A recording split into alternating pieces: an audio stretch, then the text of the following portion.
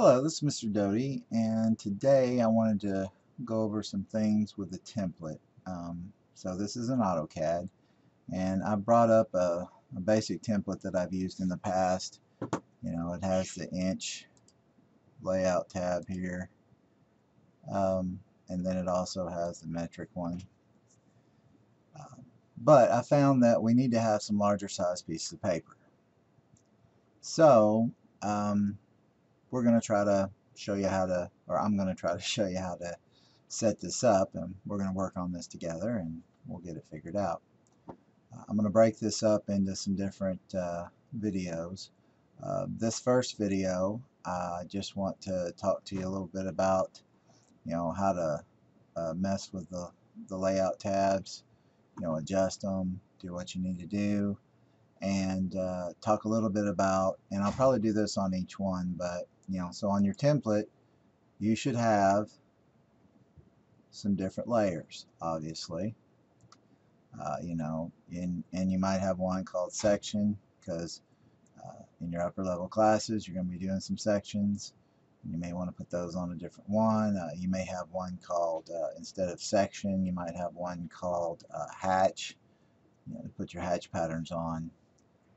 So those are important things. Of course, we have our hidden, we have our center, we have our object, we have our phantom. I'm not sure why the object is white, but that's okay. Let's see, what else do we need to think about on here? Okay, well, anyway, you got your layers. If I think of another layer that's important, I'm trying to think about why. I was working on this video the other day trying to come up with things and just had too much on it. So I'm going to go over to the Annotate tab. So you should have, if I go to Manage Text Styles, so this is the text. Under Text, you go to the Style. There it is. Your Style Manager. Now, originally I had you guys create a Style 1 and set it to 0.125, and then we kind of went from there, right? Well, what you need to have so that you can make your notes and things work, whether it's metric or inch, is you need to have your annotative text. And annotative text should be set, I'm not sure why the annotative's not set to 0.125, but it wasn't. That needs to be 0.125. Then you should also have a metric one set to 3, and then your standard should always be set to 0, because remember, your dimension style and your other styles that are out there use standard needs to be set to 0 so that it can scale it however it needs to. So keep that in mind. Honestly, I'm not sure if you couldn't just use annotative, whichever annotative you wanted to do it, but I know that at least with dimensioning you need to use standard set to 0, or have something set to 0 so that it can scale it. So, alright. And of course, you remember you need a font that's not, strange looking or hard to read. Arial, Roman Simplex or Romanesque. Let's see, Helvetica would probably work. Let's see, what's some other ones? Times New Roman. Let's see. The main thing is there's one called TXT. And if you really want to irritate me and get a nasty gram, then set it to TXT. So I guess if you're one of those people who, likes to irritate people, I guess, then you'd use this crappy one right here. Don't use that one, okay? Just trust me. Don't do it. Alright, so enough about that. I'm going to leave this one in Arial because that's a common one to use, and I like that one. It's easy, it's simple, it's up close to the top. So, anyway. Verdana is down there close to the TXT one, so if you start out with the TXT one, Verdana is really close, and it would work. Alright, so, review. Annotated metric should be set to 3. Annotative should be set to 0.125. Standard should be set to 0. And if you have a style 1, set it to 0.125. Now, the reason that I haven't deleted that one off is because those text guys right there, they're set to style 1, and I don't want to mess something up, so I'm going to leave it alone. Okay, so now what do we need to check? So we've got our text up here. I'm under the Annotative tab. I'm going to go to my Dimension Style Manager. So basically all you need is to have an annotative, which is your inch, and under that, let's make sure everything's set. So apparently I have not gone through here and fixed this. So let's do this real quick. This is 0.125. 0.09 is fine there. That's under text. And you'll notice I'm using standard because it's set to 0. So now that's going to allow it to scale with this. So if you pick anything else, like let's say annotative, see, it doesn't adjust it, so your text isn't going to scale correctly. So you put it on standard, so now I can control it with the dimension style. So that's why we have it. Symbols and arrows. Arrows should always be 0.125. And your break size is fine. I don't do center marks because there's a special center mark tool that we use that you should already know about. Extend beyond dimension lines, 0.125, which is an eighth, looks way better than 3/16, which is what somebody decided was a good plan. I don't think so. Baseline spacing, we can leave it on 0.38 for right now. You know, they could be a little closer, but you know, a lot of times you'll want to go in and just make everything consistent when you're laying out your dimensions. Okay, so let's just double check. So this is an eighth, it's 16th, that's 3/8 for now. Arrows are 0.125, no center marks, break line's fine, don't need to change this, this is good. Text, offset 0.09, it's always centered, always horizontal. If you needed to make it an architectural one, you would align it with a dimension line, and you would put it above the well, maybe on this one, vertical would be above, and that would put it above the dimension line. But we don't need that. We need it centered and horizontal because we want it to be unidirectional and be read from, you know, not having to rotate the drawing. Alright, so anyway, that's all good. Fit is annotative, we're fine. I usually don't adjust any of these because you can adjust them manual anymore. Make it work. Primary units, decimal, precision. I'm going to change it to 3 decimal places. I definitely want to get rid of leading and trailing zeros. Now you can always come back and adjust this trailing one to get it to look the way you want depending on how many decimal places there are.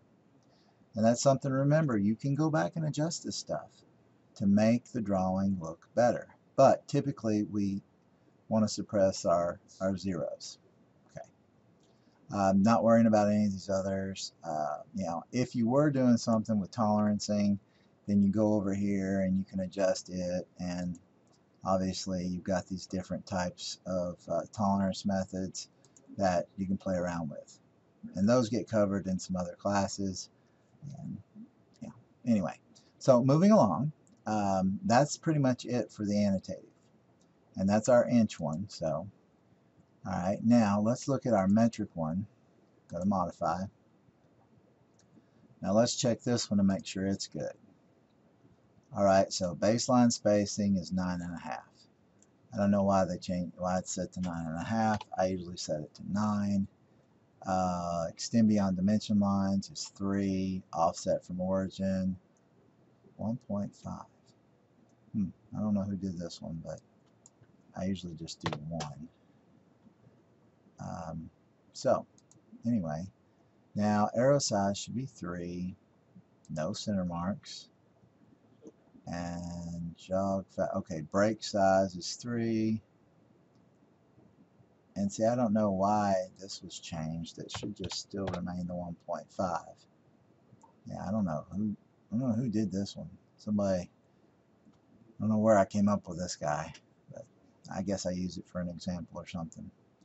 Anyway, under text, text height, standard, 3. Offset from dimension line 1. Yeah, I definitely don't know who this was, because that's not anything I ever set up. Oh well, we're going to fix it, so I'm showing you how to fix it. Fit's always annotative, primary units. Now, it's metric, so precision can be to 1 decimal place, but you always have suppress your leading and trailing zeros. And in this case, you'll never change this, okay, because it's metric. Alright, so there's that. And so I have an annotative and an annotative metric, and I'm good. And I'm not worried about the standard because I'm not going to use it. We're always going to use annotative because it scales everything up. Alright, so that's our dimension style. So we've messed with text, we messed with our dimension style. Now you need to look at your multi-leaders. And for some reason it stuck it on the other side. So there we go. Alright, you'll notice that I have an annotative to start with, which looks like it might need some adjusting. So let's check it out. So annotative, let's go to modify and bring it over here. Alright, so let's start from the left and we'll work on the format.